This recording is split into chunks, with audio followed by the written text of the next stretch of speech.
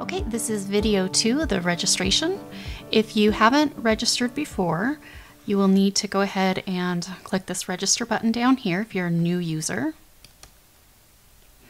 So the first thing that you need to do is enter your email address and password. If you don't have an email address, then you'll need to obtain one. And if you're in one of the local offices, you can speak with somebody there and they can help you sign up for one. So just go ahead and enter your valid email address and a password. So your password has to be between 8 and 40 characters long, has to have one letter, one number, and one special character.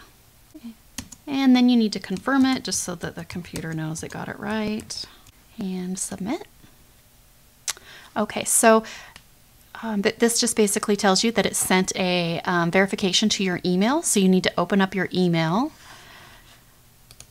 and look for a link from the Department of Labor. And it basically, you have to click on this link within 48 hours. If not, you have to start all over. So basically just click on this link and it'll take you back to the home page and you can log in again from there. And now go ahead and enter your email and password again, the password that you just created. Okay, and now you are registered.